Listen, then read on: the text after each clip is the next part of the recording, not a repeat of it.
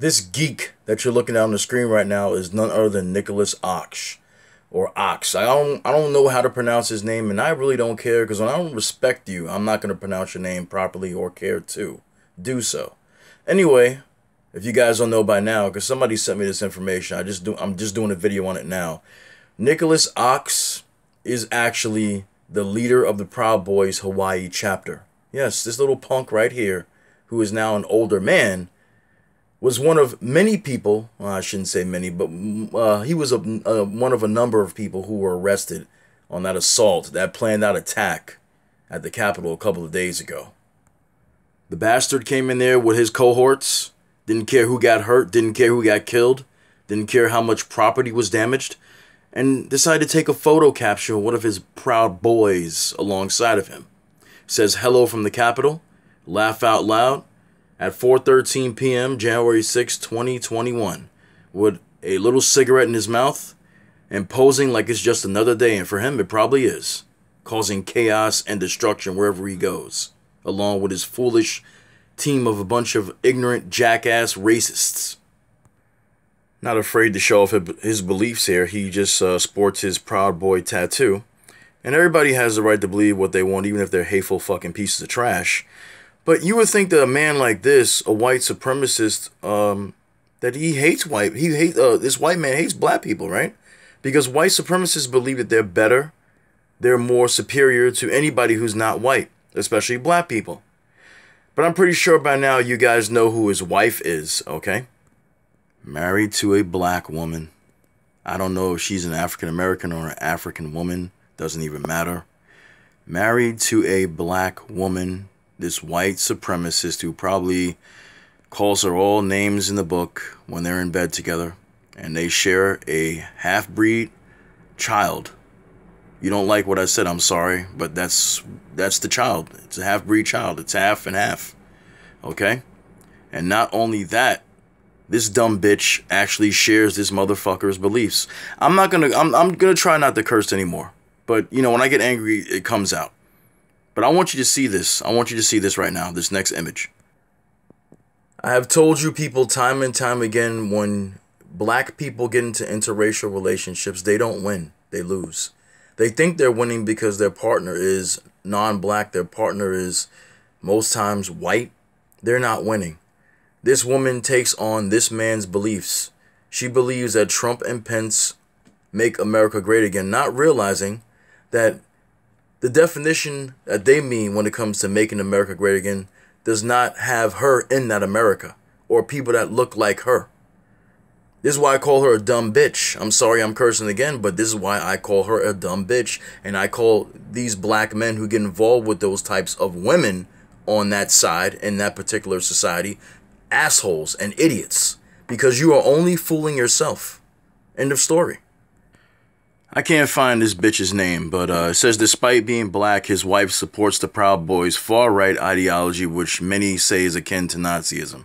She also supports Donald Trump, the man regarded as one of the most racist presidents in recent history. He's not the most racist. There have been other ones. The Proud Boys are a far-right, neo-fascist, and male-only political organization that promotes and engages in political violence in the United States and Canada. The group has been called racist, as its group members have been accused of targeting black people and beating them up. The Proud Boys were out in full force at the Capitol Hill riots this week, and one person, Nick Ox, whatever his name is now begging to stay out of prison. CNN is reporting that Nick is a founder of the Proud Boys. He was at the riots. He's using the excuse that he's not racist because he's married to a black woman. He's using her as a scapegoat. He's using her as an excuse.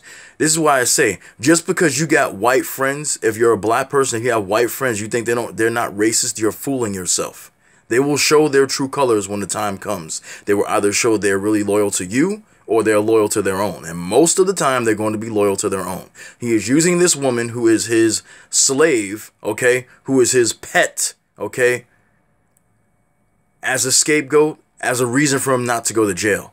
And like I told you before I even read the article, ladies and gentlemen, these people who get involved, the people from our community, the people from our diaspora that get involved with the people in their society, they take on their beliefs. This woman knows what is going on. This woman knows that this man is part of and is a leader of a group of people who look like him, who beat up people that look like her, or target people for violence that look like her. But she still married this fucking guy. This is why I say, and this is exactly the reason why I have no respect for any black man or black woman that gets involved with these people. You can tell me about, any relationship with a white man and a black woman together and he treats her. I don't want to fucking know about it. I don't want to know about it at all, because guess what? It's bullshit. It's bullshit.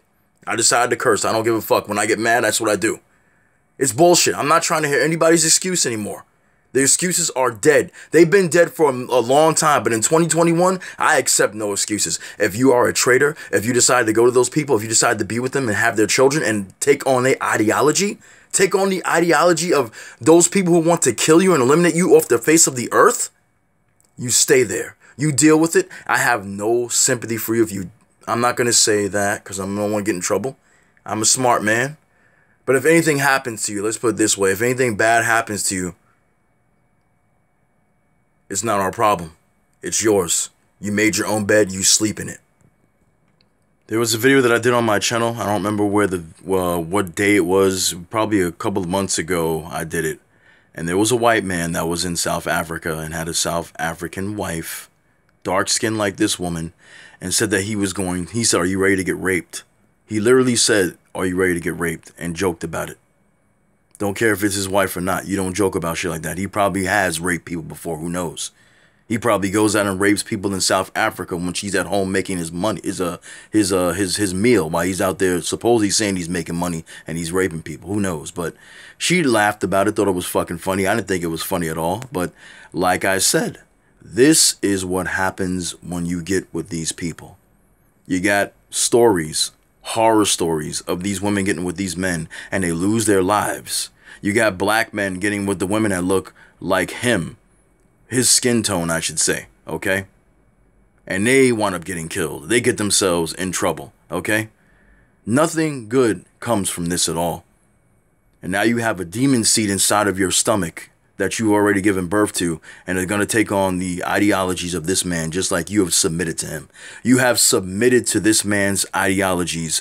You hate your own people. You hate yourself. And I don't give a damn who has a problem with that. That is the reality. If you are a black man or a black woman in a relationship with someone who's racist in that society, you are allowing them to do that to you. You are allowing them to have that particular view on you, and you're putting yourself in the thick of it.